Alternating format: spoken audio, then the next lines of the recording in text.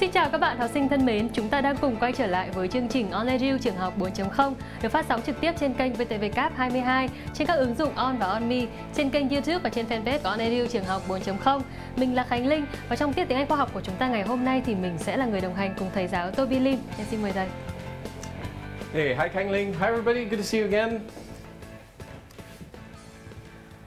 So today we're going to learn about what subject? Okay, so today we're carrying on with our science lesson on classification, which is a very, very broad subject. And today we're going to learn about reptiles.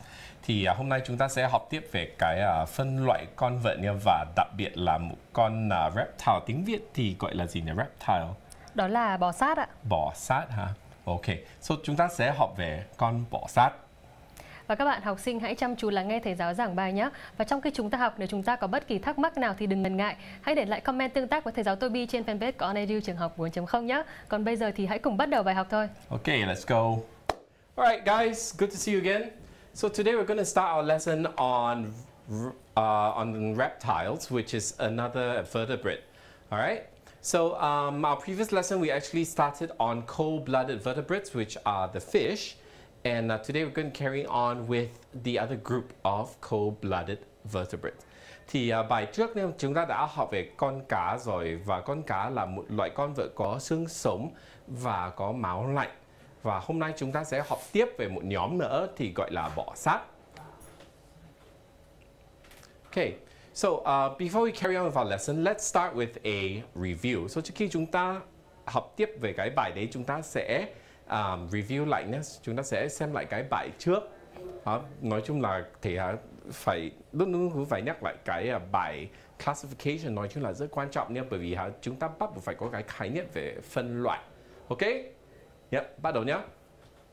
Okay, so there are 6 basic animal groups: invertebrates, fish, amphibians, reptiles, birds and mammals. So ở trong mà động vật nhé thì mình sẽ chia thành 6 loại chung nhé.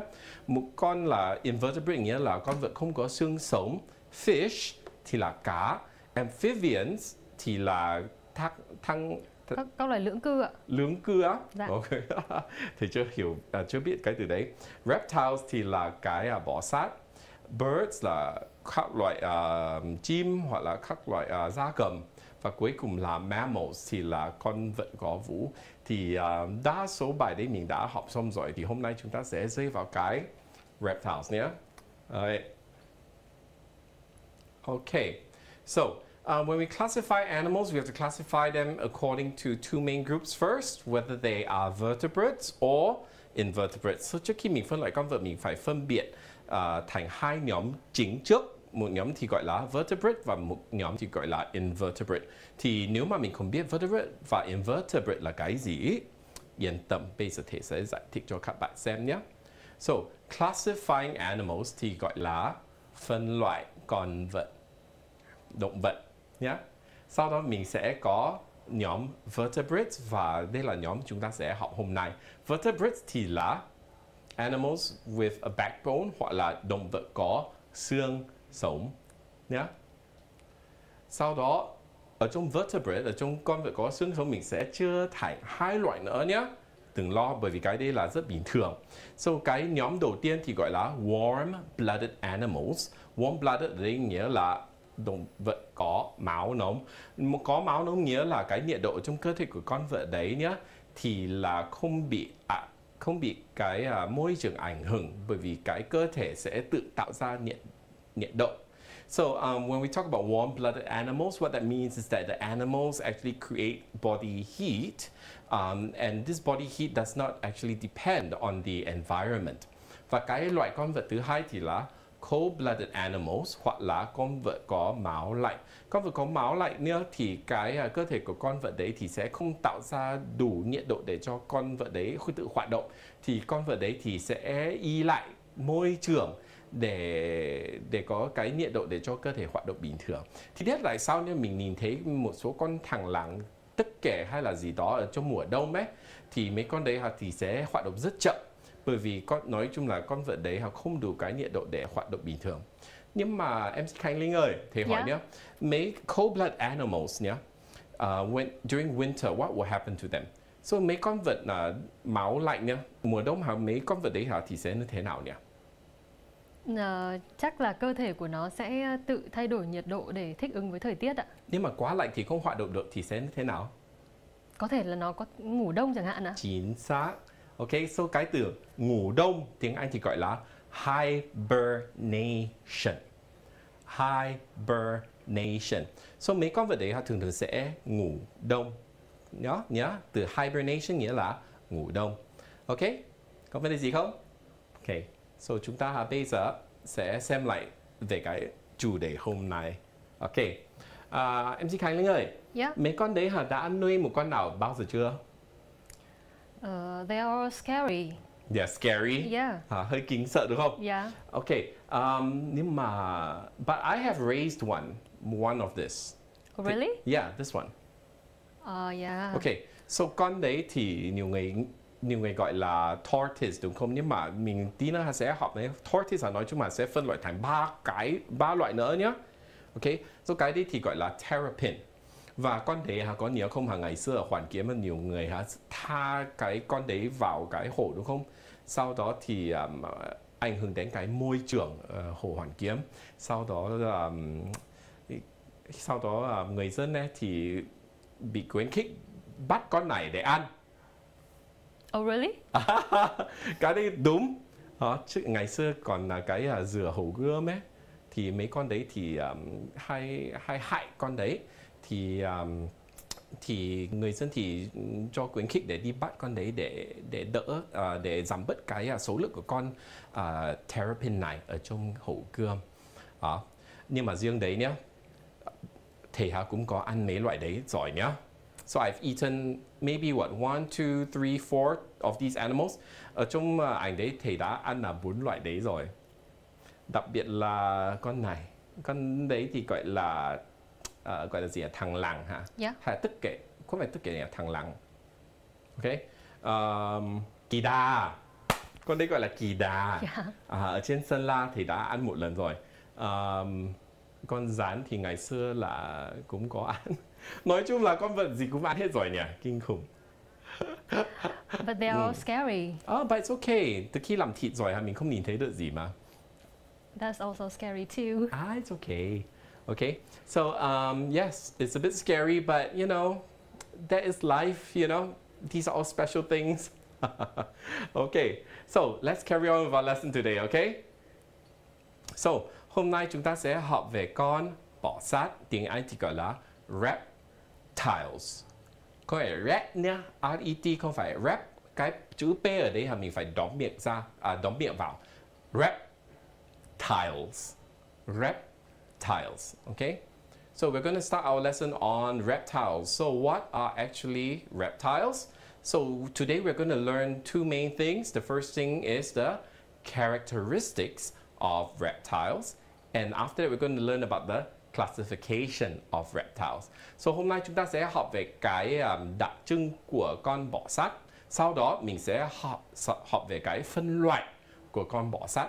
Và nhớ như cái phân loại đấy cũng hơi phức tạp một tí, nhưng mà đừng lo về cái vốn từ đấy, bởi vì mình sẽ dần sẽ học về cái vốn từ nhé. Ok. So trước khi chúng ta bắt đầu nhé, MC Khánh Linh có câu hỏi gì không hả? Ok, các bạn học sinh đang hỏi thầy là thầy có thể phát âm lại từ con rùa trong tiếng Anh không ạ? Con rùa. Yeah. Con rùa. Tortoise.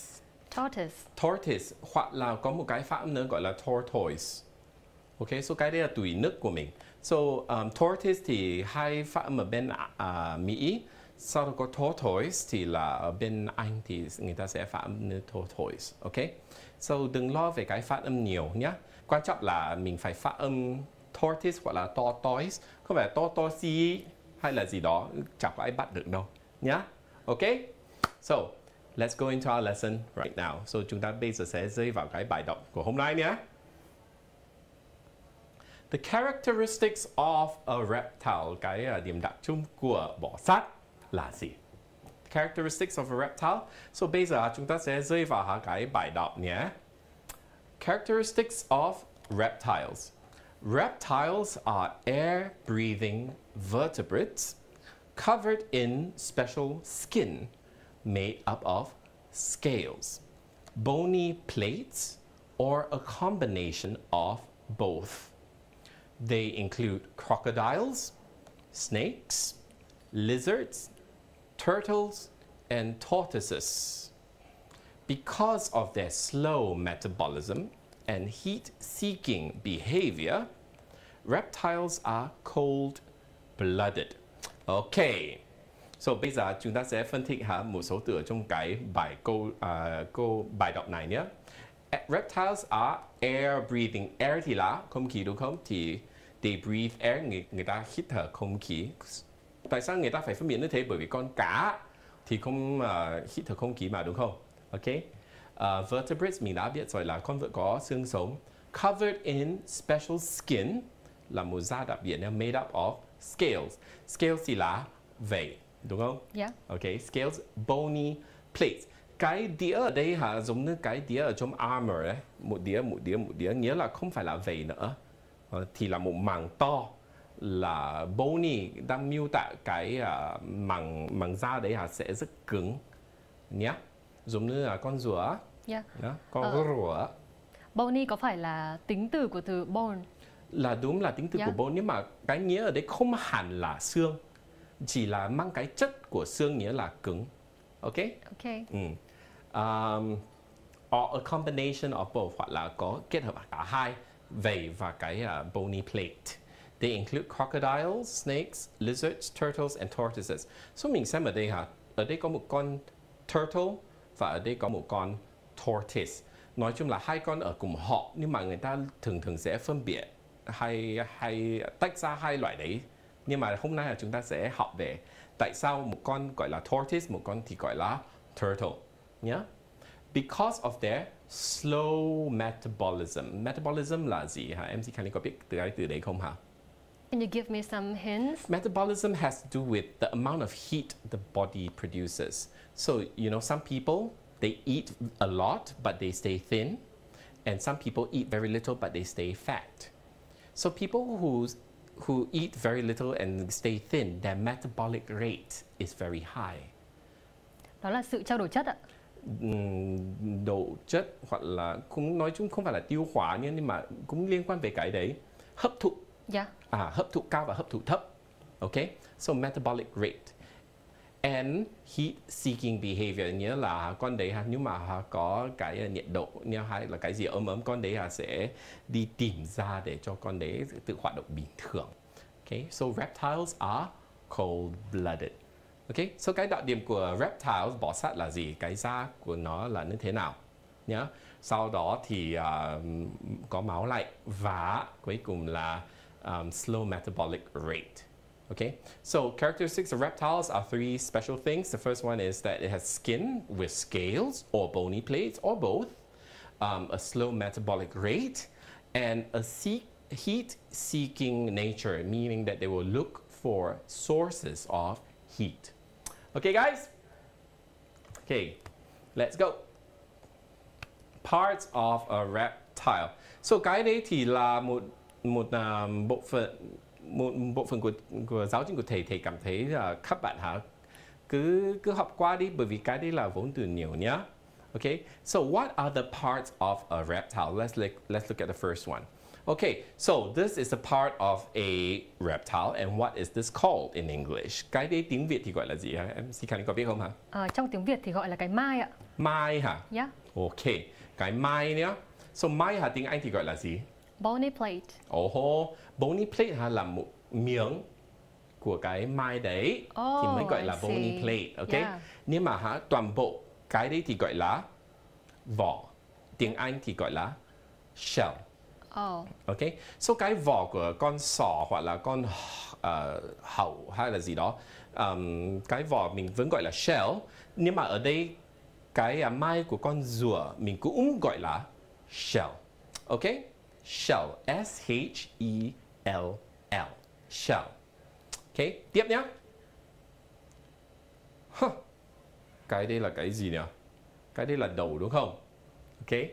Nhưng mà mình muốn xem cái bộ phận của đầu là cái horn. Horn không phải là cái còi nhá. Horn thì là cái gì này? Em xin khẳng định ạ. Là cái sừng ạ. Cái sừng đúng không? Yeah. Okay, so many of the reptiles actually have horns, and this is actually a very special lizard called a horny lizard. Interestingly enough, but it's because it has a lot of horns and it's very spiky. So cái sừng ở đây đúng không? Thì gọi là horn. Okay? Tiếp. It's pretty. It's pretty, but what is this? I guess these are scales from a snake. Very good. So these are the scales of a snake. Cái đấy thì là cái vảy của con rắn đúng không? Hôm trước là thầy dạy cái bài liên quan với cá ấy. Thầy không phân biệt được cái vảy cá và vây cá là như thế nào, bởi vì hai từ đấy cũng rất gần nhau. Nhưng mà hôm nay sẽ không có vấn đề đấy nữa, bởi vì thầy đã học từ mới rồi. So, cái gì thì gọi là vảy đúng không?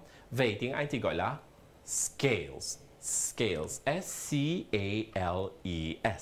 Và để ý cái scales ở đây cũng có một nghĩa khác. Scale cũng là cái cân.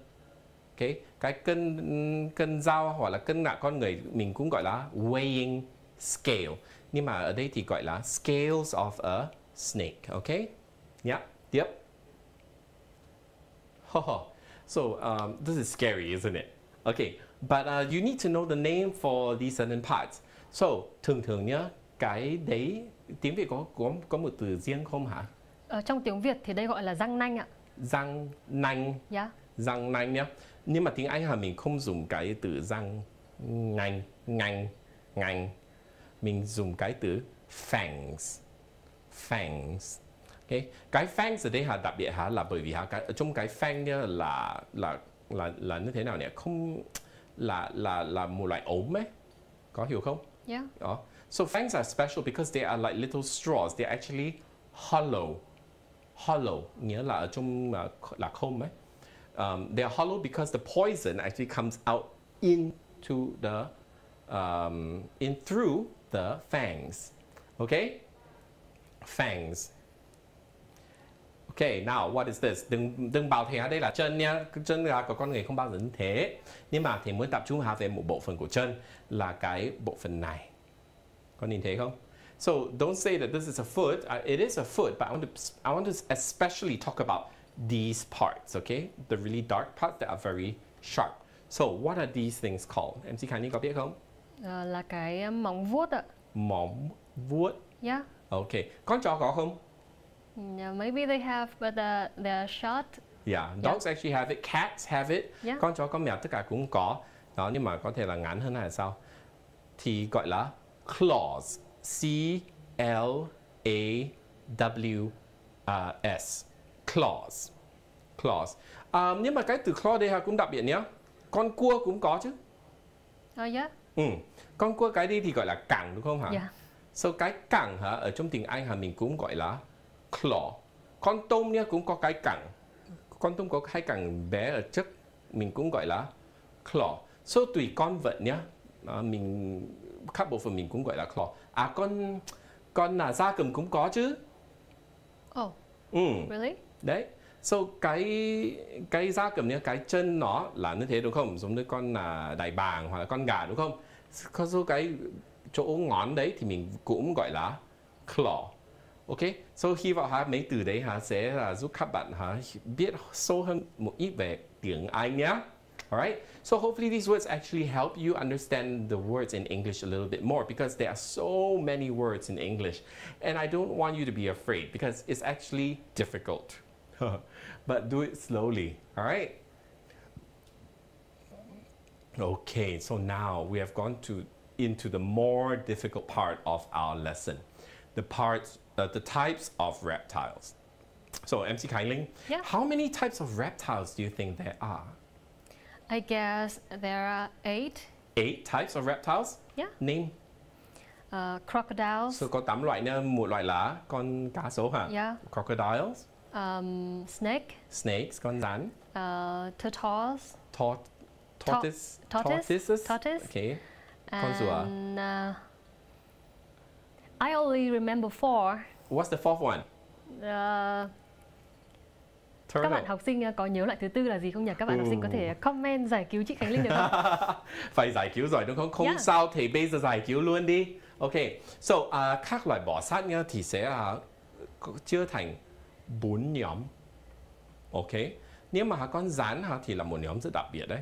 So the types of reptiles are actually divided into 4 different groups, but interestingly enough, snakes don't belong in their own group. Snakes actually share a group. So con rắn thì sẽ chia sẻ một nhóm với một loại bò sát khác. Ok? Yeah. So chúng ta bây giờ bắt đầu nhé. So the first type or the first family, cái họ đầu tiên mình sẽ nói về là gọi là crocodilia. Crocodilia. Mấy từ khoa học đấy là dễ đọc hơn bởi vì mấy từ đấy đang theo cái từ chữ Latin. Thì mình nhìn thấy y mình cứ phan là y, a là a la. Okay, so crocodilia. So this is a family of the crocodilia. Và bây giờ chúng ta sẽ rơi vào cái bài đọc nhé, bởi vì bài đọc hôm nay cũng hơi dài một tí. Alright? Okay, bắt đầu. Crocodilia, small lizards, include alligators, crocodiles, and caimans. Crocodilians live throughout the tropics and subtropics of Africa, South America, southern Florida, Asia, and Australia. They are found in fresh water, salt water, and brackish habitats, such as rivers and lakes, and spend most of their time in water. Okay. So bây giờ bắt đầu nhá. So crocodilia là họ của cá sấu đúng không? Nhưng mà vấn đề là cái cá sấu đấy không chỉ là cá sấu bình thường thôi nhé, bởi vì cá sấu mình sẽ chia thành 3 hoặc là 4 loại. Có chứ. Okay. Cái đấy là tùy cái môi của cái cá sấu sẽ khác nhau. Okay. Và riêng đấy nhé. Crocodilians live throughout the tropics and subtropics. So tropics nghĩa là cái khu nhiệt đới và subtropics nghĩa là cái khu gần khu nhiệt đới. Thì nếu mà mình phân biệt nhé thì sẽ thành là miền, bởi vì Việt Nam nhé thì có 3 khí hậu đúng không? Mình có Bắc, Trung và Nam. Thì đặc biệt là miền Nam và miền Trung nhé thì gọi là tropic và subtropics. Ok, miền Bắc thì gọi là temperate. Temperate nghĩa là có 4 mùa. Right? So, mấy con đấy thì sẽ sống, đa số sẽ sống ở trong miền Nam và miền Trung. Ok, of Africa, châu Phi, South America, Nam Mỹ, Southern Florida, cái tỉnh Florida ở bên Mỹ nhé, nhưng mà phía Nam thôi. Asia là châu Á và Australia là Úc. They are found in fresh water, salt water, and brackish water. So, nếu mà các bạn chưa nhớ nhé, cái bài trước mình học về con cá đúng không? Mình đã nói về 3 loại môi trường nước đấy rồi. So, thầy sẽ chia sẻ lại nhé. Cái từ đầu tiên là fresh water nghĩa là nước ngọt. Sau đó salt water là nước mặn. Và cái brackish water, em xin Khánh Linh có biết brackish water là cái gì không? I guess em đoán đó là nước lợ. Đúng rồi, nước lợ. Nước lợ. Thầy vẫn chưa phát âm được cái từ đấy. Nước lợ là cái từ khi con sông nha gặp nước của con sông gặp nước của biển. So chỗ đấy thì gọi là brackish water. And the crocodilia hoặc là cá sấu nhé, họ của cá sấu thì sẽ sống ở các môi trường này. Okay? And spend most of their time in water. So cá sấu họ nói chung họ thích môi trường nước hơn so với trên đất. Okay? So trước khi mình bắt đầu, các bạn học sinh có câu hỏi gì chưa hả? Em xin Khánh Linh ạ. Yeah, an interesting question for you. So các bạn học sinh có hỏi là điểm khác biệt giữa alligators, crocodiles and caimans. Cayman hả? Yeah. Câu hỏi rất giỏi nha các bạn nhé. Bây giờ nhé, xem ảnh này đi. Ok.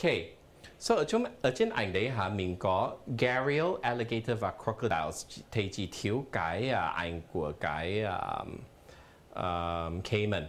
Nhưng mà cayman và gharial cũng gần giống nhau. So nói chung cá sấu thì sẽ có 4 loại. Ok. So cá số sẽ có 4 loại, nhưng mà ở đây thầy chỉ tìm được cái ảnh của 3 loại cá số thôi. So cái Cayman thầy chưa tìm được, nhưng mà nói chung là Cayman là một cá số rất bé. Ok. So mình nhìn cái con gharial nhé, cái môi của nó thì sẽ rất dài. Alligator thì sẽ tròn và rộng, và cái crocodile thì sẽ thành một hình tam giác, thì sẽ hẹp hơn ở bộ phận mũi của nó. Thì bởi vì như vậy nên thì người ta sẽ phân biệt các loại cayman, gharial, alligator và crocodiles là do cái cấu trúc hoặc là cái giải phố của con vật này. Ok. Okay, so but what is the most dangerous type? The most dangerous type is any type that will bite you. Oh. Okay. Yeah. So con nào nguy hiểm nhất thầy ơi? Con nào cắn mình là nguy hiểm nhất rồi con ạ. Ok. Thì đừng chơi. Okay. Okay. So after that, riêng cá số nha, mình có một họ nữa nhé. Và họ đấy là rất đặc biệt. Ok. Con đấy thì gọi là con đấy thì là ở trong họ của Sephondontia,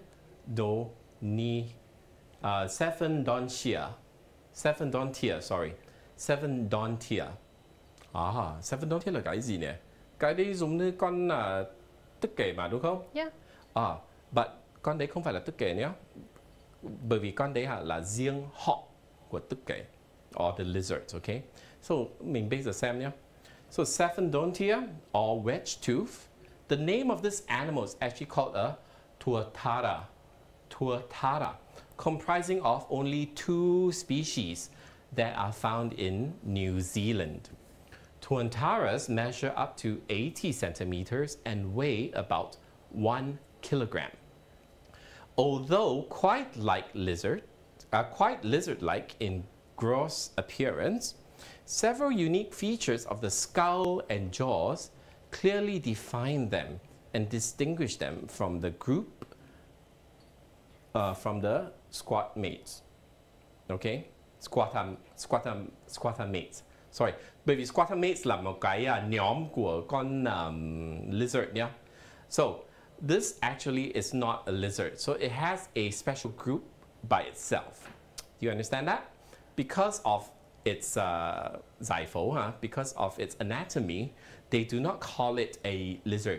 Just like, đấy, cái giải phẫu của con vật là rất quan trọng nha. So, ví dụ nhé, cá sấu, mình cứ nhìn cá sấu và cá sấu. Nhưng mà trong tiếng Anh nha, ở trong khoa học thì người ta sẽ phân biệt theo cái giải phẫu của con đấy. So, in English, when we look at an animal, we have to look at the physical appearance or the anatomy. Anatomy thì là cái giải phẫu nhé. Of each animal to differentiate để phân biệt con đấy là con gì. So, con tuatara cũng là như thế.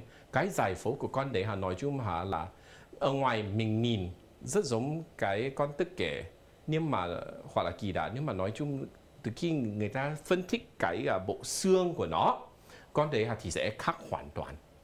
Ok. Và con đấy cũng hiếm bởi vì chỉ có 2 loại thôi nhé. Và 2 loại đấy chỉ có ở New Zealand. Ok.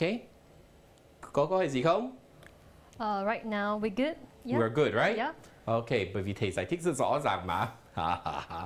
Okay, so now we're looking at the squamatas. Okay, so squamata or scaly include lizards and snakes. So cái con kỳ đà và con rắn nhá. Nói chung trong khoa học người ta sẽ chốt thành một nhóm hoặc là một họ gọi là squamata. Okay, so bây giờ chúng ta sẽ đọc về cái bài đấy nhé. Squamata includes lizards and snakes. Both are found in all continents except Antarctica. Lizards and snakes are most closely related to tuataras. Most lizards differ from snakes by having 4 limbs. Snakes lack eyelids and external ears, which are present in lizards. Most lizards are carnivorous, but some large species such as iguanas, are herbivores.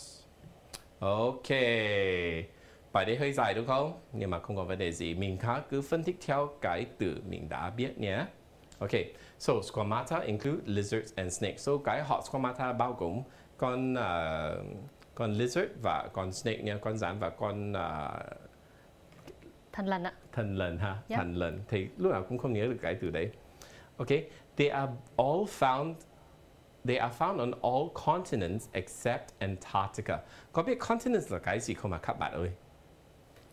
Các bạn học sinh có nhớ từ continent là từ gì không nhỉ? Đó là từ lục địa đúng không nào? Lục địa hả? Yep. Ở trên trái đất có bao nhiêu lục địa nhỉ? I guess 6, Hả? 5, 7. 4. 7 continents. Okay, we have 7 continents on this planet. All right, so are found on all continents except Antarctica because it is too cold. That's all.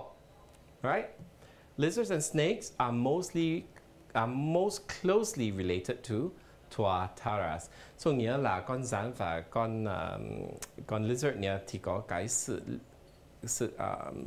liên quan về cái con tuatara nhưng mà vẫn khác nhé. Okay. Tiếp. Most lizards differ from snakes by having 4 limbs. Ok, bây giờ mình không biết limbs là cái gì đúng không? Bởi vì đây là từ mới. So phân tích đi. Lizards, snakes, ok, con thằn lằn và con rắn có cái sự khác biệt là bởi vì con thằn lằn có 4 gì đó. So 4 gì đó đấy là cái gì? MC Khải Linh có biết không? Limbs nghĩa là gì? Can I have some hints? 4 cái à? 4 cái chân đúng không ạ? Đúng rồi. Ok, so limbs hả? Tiếng Anh hả mình cũng gọi là chân. Nhưng mà hả, để ý nhé. Cái đấy thì gọi là limb, cái đấy gọi là limb. Nhưng mà cái đấy gọi là arm, cái đấy gọi là arm. Ok, con vật nhá thì tất cả gọi là limbs hết. Có hiểu không? Và đấy cái phát âm của cái từ limb nhá. Sorry, thầy lấy cái bút trước nhá để cho các bạn xem nhé. Ok, cái bài đấy thầy đã dạy một lần rồi nhưng mà thì hôm nay sẽ nhắc lại cho các bạn xem nhé. Cái từ limb, L-I-M-B, cho thì nhá. L-I-M-B, có một B cuối đúng không? So từ khi mình có B cuối, mình không đọc ra cái B, mình cứ đóng miệng là được rồi. Và để ý nhé, cái Y ở đây mình không phát âm thành Y thường, mình phát âm thành Y nặng. So không phải lim, mình phát âm thành lim. So nghĩa cái Y nặng ở đây mình phải phát âm trong họng nhá. Lim. Ok. So xem một số từ nữa nhé. Con cừu con, baby cừu cũng có một bờ cuối đúng không? So mình không phát âm lamb không, mình cứ phát âm lamb là được rồi. Ok. Ok, so nếu mà không có câu hỏi gì nhé, chúng ta sẽ học tiếp về cái bài đấy nhé. Yeah. Ok, snakes lack eyelids, so nghĩa là con rắn không có cái lớp da trên mắt. Hả? Không có mí đúng không? Yeah. And external ears, nghĩa là không có cái tai ở ngoài, nghĩa là cái hai bộ phận này. Ok. Which are present in lizards. Thằng lằn thì có. Most lizards are carnivorous. Có nhớ cái từ carnivorous không? MC Khải Linh có nhớ không? Carnivorous có nghĩa là ăn thịt ạ. Đúng rồi. Yeah. Sau đó ăn thịt nhá. So bởi vì mình có 3 từ đúng không? Một là carnivorous. Sau đó có 2 từ nữa, có nhớ không? Hannibal là cái người giết người. Sorry. Không sao, chả sao đâu. Ok, so chúng ta xem cái từ này trước nhé. Ok, so we have a carnivore. C-A-R-N-I-V-O-R-E. So the common word here is the word vor. You have a carnivore, you have a herbivore, H-E-R-B-I-V-O-R-E. So nhớ cái từ herb không? Nghĩa là rau thơm hoặc là một số loại thuốc thì gọi là herb đúng không? So cái đây thì gọi là herbivore và cái từ cuối cùng thì gọi là omni, O-M-N-I. Omnivore nghĩa là con vật sẽ ăn thịt và ăn thực vật. Okay, so mình nhớ nhé. Carnivore, herbivore, and omnivore. Alright? So, most lizards are carnivores. But some large species such as iguanas are herbivores. So một số loại iguana giống nói chung không phải là thằn lằn nhưng mà cũng là một loại kỳ đà, nhưng mà không phải kỳ đà bởi vì kỳ đà sẽ ăn thịt. Nhưng mà một số loại kỳ đà đi cho đơn giản iguana. Ok, nhưng mà mình không biết mình đi xem iguana con gì nhé. Iguanas are herbivores, so they only eat plants. Alright? Okay, so bây giờ mình sẽ rơi vào cái bò sát đáng yêu nhất cả thế giới. Đó.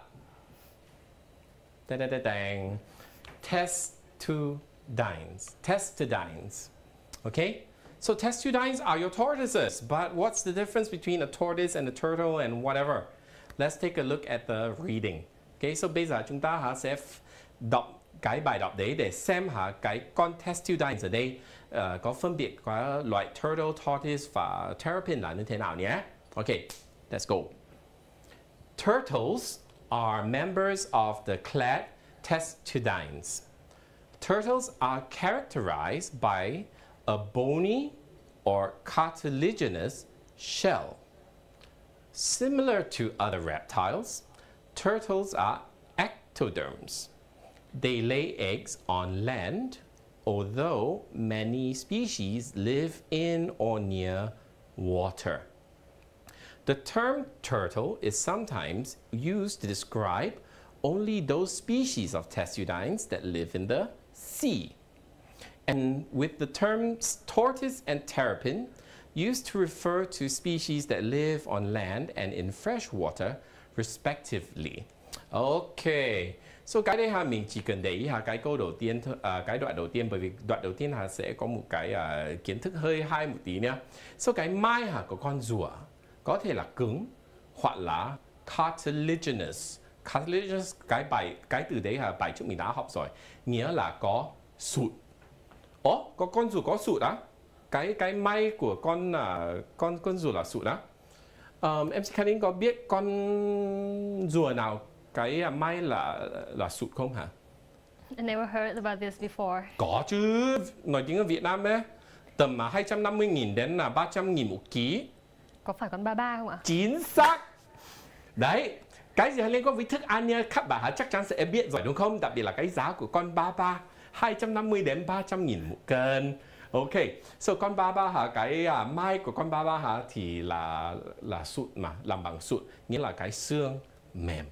Okay, so that's all that's talking about. But then now let's look at the other part. Okay, so testudines hoặc là turtles nhớ sẽ chia thành 3 loại. Mình có turtles, tortoises and terrapin. Bây giờ lại có 3 loại nữa nhỉ. Ok, bây giờ chúng ta sẽ xem nhé. 3 loại đấy là phân biệt như thế nào? Turtles, đấy, let's go. Turtle is often used to refer to sea turtles that rarely leave the ocean. Turtles can also refer to the many types of turtles that live in fresh water, such as lakes or ponds. Ok, mình xem cái ảnh đấy nhé. Mình ở đây có 2 loại con rùa đúng không? Rùa biển đúng không? So yeah. This is actually called a turtle, and this is also called a turtle. Và con đấy tiếng Việt thì gọi là ba ba. Okay? In English, it's called a soft shell turtle or soft shell tortoise. Nghĩa là cái con rùa mai mềm. Okay? So soft shell turtle. Tiếp. So nghĩa là cái môi trường sống của con đấy thường ở trong nước. So với tortoises. Tiếp nhé. Mình sẽ đọc. The word tortoise, on the other hand, is usually used to refer to turtles that spend most of their time on land, eating shrubs. Shrubs đấy là khoa học đã học rồi nhé. And grasses. Unlike their aquatic relatives, aquatic ở đây nghĩa là aqua nghĩa là nước nhé. Tortoises don't have webbed feet. since they don't spend much, if any, time in the water. Okay. So, con tortoise ở đây nha, mình phải để ý là con tortoise sẽ sống ở trên đất nhiều hơn so với ở trong nước, sống ở trong nước. Và cái chân nhá, the legs of the tortoise are not wet. Có nhớ cái từ wet không? Nghĩa là cái màng ạ. Có màng đúng không? Yeah. Để bơi đúng không? Nhưng mà mấy con đấy thì không có, đúng không? Bởi vì sống ở trên đất. Yeah. Và con đấy nói chung là rất đáng yêu. Looks cute. Cute, right? Yeah. Nhưng mà đã rơi vào cái sách đỏ hả? Bởi vì con đấy nhiều người bắt để nuôi, nhưng mà người ta không nuôi được lớn, sau đó nhiều con cũng chết. So, if you do have pets, please make sure that it's a pet that is not endangered and that you have a lot of it. Okay, some of these are endangered and they are so rare. And if you don't know how to look after them, they will just die. So please, you know, when you want to choose a pet, choose something that is more common. Thì khi mình muốn nuôi một con cúm hả, vật cúm đúng không? Vật cưng ạ. Vật cưng. Vật cưng nhá, thì các bạn tốt nhất là chọn một vật cưng phổ biến đi. Đừng chọn vật cưng giống như con hổ, con tài bằng hay là con rùa bị hiếm hay là gì đó. Ok nhé. Ok. Cái loại cuối cùng thì gọi là terrapin. Ok. So, turtles. Em xin khái nha, turtles sống ở trong biển đúng không? Yeah. Sống trong nước đúng không? Sau đó, tortoise nhá, thì sống ở trên đất nhá. Thì đoán đi, cái terrapin thì là như thế nào? They live in brackish water. Brackish water nghĩa là cái nước lợ. Nước lợ đúng không? Nhưng mà riêng này nhá, cái terrapin sẽ sống ở trong nước và ở trên đất. Oh, yeah. Cùng hai lúc, cùng một lúc, không phải cùng hai lúc. Okay? So, terrapins are turtles that spend time both on land and in brackish, swampy water. Okay? So, sẽ sống ở trong hai môi trường ở trên đất và ở trong nước. Nhưng mà cái con ở bên trái nhá là cái con terrapin phổ biến nhất, gọi là red ear terrapin. Terrapin tai đỏ. Con đấy nói chung là rất hại môi trường. Thì nhưng mà nếu mình nuôi ở nhà thì cứ nuôi ở nhà đi. Nhưng mà đừng khi đến thời gian mình không muốn nuôi nữa, mình thả vào hồ. Bởi vì con đấy sẽ ăn hết rất nhiều sinh vật ở trong cái môi trường con vật đấy sống ở trong nhé. They look like a snake. Snakes, yeah. But they're reptiles. The skin look like a snake. Con này The left one. The left one. So scary. It's okay. Yeah. So cute. Nhưng mà, have you been bitten before? Bị con này cắn bao giờ chưa? Never before. Đau ấy. Oh really? Are they poisonous? Hả? Are they poisonous? No. Turtles and tortoises are usually not poisonous. Yeah. Tại sao thầy biết hả? Bởi vì thầy đã bị cắn rồi, bởi vì thầy nghịch mà, cứ chơi. Con trai là thế đúng không? Ok. So hôm nay chúng ta sẽ học đến đây nhé. Bởi vì hôm nay kiến thức cũng hơi nhiều. Nhưng mà trước khi chúng ta kết thúc cái bài nhé, học sinh có câu hỏi gì không hả? Em xin Khẳng Linh ơi. Okay, so the student asked you to give them some summary about this lesson. Summary hả? Yeah. Okay. Short. Nói nhanh nhé. Yeah. Okay. Bò sát có mấy loại? Em xin Khánh Linh, bắt đầu. Four. What are they? Crocodiles. Tortoises. Lizards. Snakes and lizards là cùng một nhóm nhé. Và cái kia mình không biết đúng không? Yeah. Tuatara chỉ có ở New Zealand có 2 loại thôi. So có 4 loại đúng không? Okay, so bây giờ nhé, ở trong tortoise nhé, có mấy loại? Three. There are 3 types of tortoises or turtles. What are they? Turtles. Terrapins and tortoises. Okay. Yeah. So cái đây mình đã tóm tắt lại cả bài của hôm nay. Đấy, nói chung là cũng không khó mấy đúng không? Đừng lo về cái vốn từ mới. Nói chung là cái kiến thức là quan trọng hơn. Okay, so I hope that helps answers our students' questions. Yeah. Yep. Okay, we good? Yep, we're good. Okay, so thank you for your interesting lesson. Thank you very much. Bài học ngày hôm nay của chúng ta rất thú vị đúng không nào? Bạn học sinh nào mà chưa kịp theo dõi thì chúng ta có thể xem lại trên kênh VTVcab 22, trên các ứng dụng On và On Me, trên kênh YouTube On Edu cũng như trên fanpage của On Edu Trường Học 4.0 nhé. Còn bây giờ thì xin chào và hẹn gặp lại trong các bài học sau. Okay, see you. Bye bye.